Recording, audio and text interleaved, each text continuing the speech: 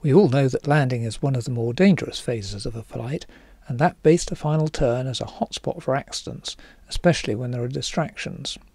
The standard circuit pattern has a 90-degree base to final turn. It's in publications, on the internet, even in some YouTube videos. Whilst too steep a turn on takeoff is also dangerous, the main problem is here in the base to final or graveyard turn, where airspeed and height are low and there's a precise target. There are several factors operating. First, stall speed increases exponentially with angle of bank. Let's say in level flight this particular aircraft stalls at 50 knots. At a 45-degree angle of bank it now stalls at 60 knots, and at a 60-degree angle the stall speed is 70 knots. Second, as the aircraft turns, the inner wing is decelerating towards its stall speed. Third, the aircraft is losing lift as it turns.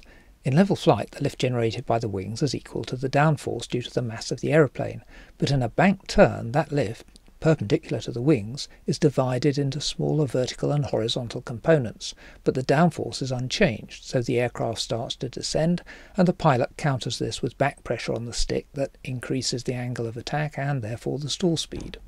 The aerodynamics are worsened if the pilot overshoots and tightens the turn, slowing the inside wing even more and applying more back pressure, maybe aggravating the situation by yawing into the turn with the rudder. Ultimately, the wing on the inside of the turn may reach its critical angle of attack, stalls, drops, and the aircraft is too low to recover.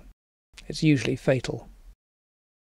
In contrast, in the bad weather circuit, the pilot flies above the runway to the opposite threshold, climbs with a rate 1 turn onto the reciprocal heading at 600 feet AGL, flies that heading 20 to 30 seconds beyond the landing threshold, and then makes another rate 1 turn to line up with the runway again to land. Here there's a constant bank angle from downwind to final, vastly reducing the risk of stalling the wing on the inside of the turn. It's tighter than a normal circuit, but the same principle can apply to both. A military pilot showed me the method, and if you look at my videos where I've shown the track from downwind to final, you will see this pattern every time. So why is the graveyard turn still used, when a gentle curve from downwind to final must be so much safer? Leave a comment. And if you like this video, please click the like button and consider subscribing. It helps YouTube show you videos you may like, and it helps the channel of course. And thank you for watching.